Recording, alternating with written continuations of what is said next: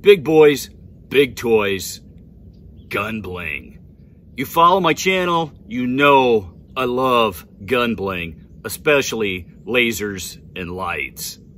Now when it comes to rifle mounted laser lights, there's just not a lot of options out there. Now I've been trying to hook up with Crimson Trace for quite a while. The CMR 301 Railmaster really caught my attention.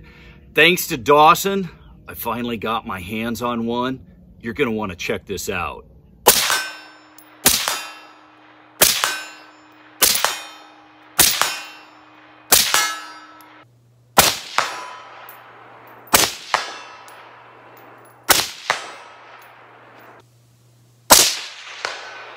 There, we got it.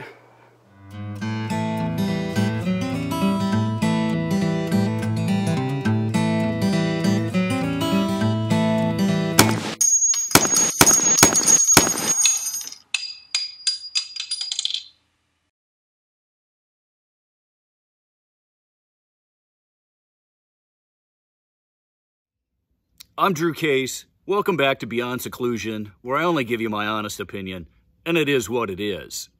Now, if you're into lasers and lights, you most certainly have heard of Crimson Trace. You may not have heard of the CMR 301 if you have a rifle and you've been looking for one. Now, before we do anything else and waste any more time with this, you follow my channel, you know I like to torture test stuff. Let's put this through the ringer, make sure it holds up, and then we'll get into it.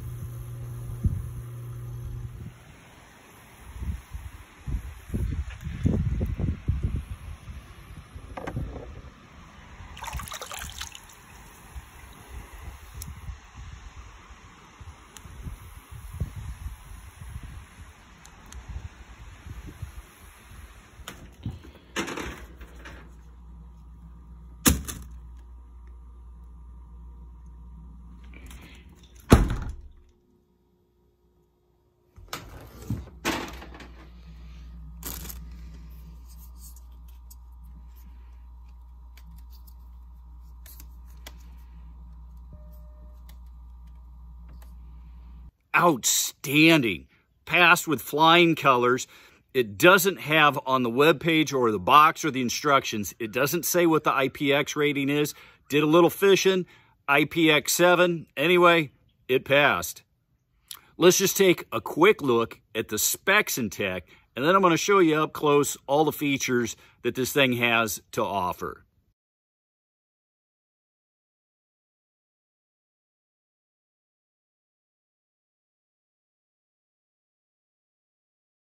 Okay, so real quick, I just want to go through the features here with the 301 Railmaster from Crimson Trace. This thing is awesome, guys. I gotta say, I'm super impressed. It passed the torture test. This thing is really simple. We've got an on-off switch here, and in addition to using the pressure pad, and you just tap it and you have on. This is where our batteries go. And I gotta say, I'm really impressed with this lithium battery. And check this out. It's got a USB port so we can plug it in and recharge this battery. This is the first time I've ever seen a battery like that. That's pretty cool. I'm impressed. Okay, then as far as mounting, we've got your standard, 1913 Picatinny rail type mount here. All we do is loosen these screws. And then this little plastic polymer piece pops out. It tells you muzzle here and the direction. And then this just clips on your rail wherever you want. It's a hard clip. It goes on hard, but it will pop off relatively easy when you want to move it. When you put this back on and you put these screws in, it cinches it down and it tightens it down on that rail so that it doesn't just pop off. It's actually genius. And then you also have the M-Lock version. And these little guys, they go in here, they pop out, and you would just take those and put those on that M-Lock. Okay, then back here, we can either use the pressure pad switch or go without it. If we do use it, we've got this little rubber grommet there that goes in. Okay, this has a little arrow on it for directional, and we've got here, it shows you unlocked, locked. So we line that up. Now you gotta push hard. We push this in and then it locks and it's in tight. Now we can use the pressure pad and turn it on and off. This does go to a rail. So if you have M-Lock, you just need to get one of those little rails. And I did a video actually on those. You can get them for like 10 bucks polymer and attach that. Okay, got the different settings here. Now, it's not gonna activate with the pressure switch. We have to turn it on, but it's still not on. I still have to use the pressure switch and then it's on. And then I can cycle through and have it at whatever setting I want. Then I can either turn it off there, or I can turn it on and off here. And when I'm all done, or I just want to store it, then I switch it to off and it's not going to accidentally go on. Okay, also what comes with it is we've got a couple stickers if you want to put those on there. And then we've got these little cleaners for getting in and cleaning the lens on that laser. We've got the screws for attaching the M-Lock base. And then of course, everything that we need to attach and adjust this. Windage elevation is really easy. Something that I absolutely love with this is the directions. I'm a direction person. Some of you hate reading directions. These directions are awesome. They are KISS, keep it simple, stupid. They have pictures for those of us that can't read. Okay, they make it really easy. And one of the things that I love, and if you've ever messed with lasers, you know what I'm talking about. Depending on where we mount it, figuring out which one is elevation and which one is windage, they give you a nice visual showing however you mount this, this is where your windage and elevation is for making adjustments. Good thinking at Crimson Trace. Okay, real quick here, I just want to show you, I'm doing a review on an Aero 556 upper, and I got this Railmaster mounted on that. Oh my gosh, man, guys, it looks sexy. Now I chose the top mount because it's up out of the way and it's not interfering with either of my optics, and it's set up perfectly for, I'm a right-handed shooter. Okay, I've got the MFT furniture on here, and this is the most comfortable way to hold. And then my thumb is right there on the pressure switch pad. Now, it did surprise me. I was expecting this to not stay on there very good, but that's on there, guys. I mean, I'm torquing on that and it's not wanting to come off. Now on the pressure pad switch, it's a little different story. Listen, that's a little loose for me. That's gonna be, thus far, the only thing that I found really that I'd gripe about is I would like to be able to attach this on there more firmly. It pops off pretty easy tactically. That's gonna be an issue. Either need some screws up here like we have on this to cinch it down, or a screw to come in, or maybe even make it so that we have the option of being able to use like Velcro or something other than being stuck with this. And if we are gonna have that, then we need to be able to secure that better. I've got these little rails here. I found these on Amazon. You don't need to spend a lot of money, guys. I think I got a whole box of these. I did a review on them just because they were so cheap. They're tough as nails. I tried to break them. I couldn't. And it was like, yeah, 10 bucks or something. So it's perfect. Pops on. And there we are. Let's go have some fun.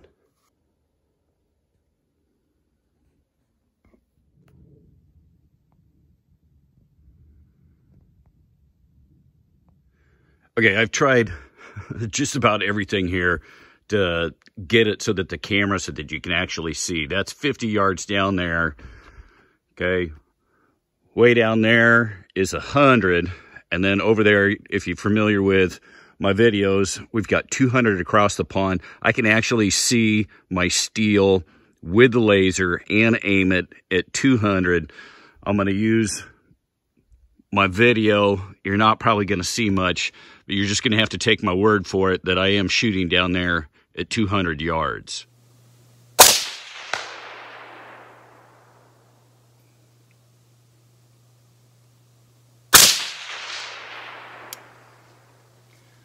Wait for that smoke to clear.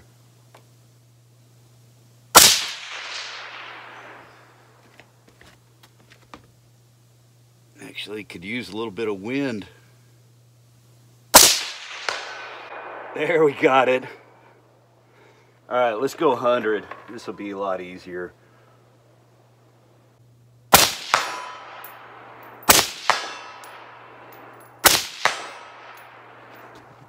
The smoke's getting in the way.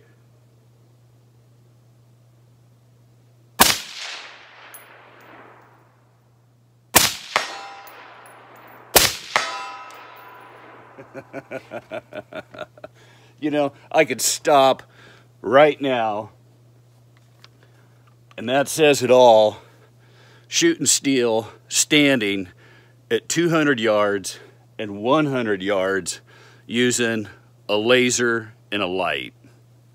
Now, if I was smart and conserving ammo, I would have just simply dropped the mic and walked away, because I don't even need to shoot it here at 50, but whoever said that I was smart.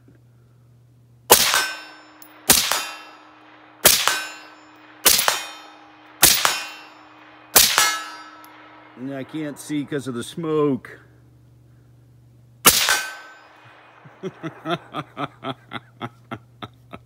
Guys, it doesn't get any better than that. Check that out. Man, that is awesome. At 50 yards, that just rocks. And without the smoke, I could just as easily do it at 100. It is getting hard to see it at 200 with the optic, and without the optic, it's hard to see it too. But yeah, I don't even need to do any more. There you have it, folks. It is what it is. Crimson Trace's CMR 301 Railmaster. You decide for yourself what you think. Anyway, I hope you found the video helpful. Make sure and hit that sub button. That really does help. Come visit my webpage. Until next time, guys, remember, educate our young people to guns and gun safety, and be a safe and responsible gun owner.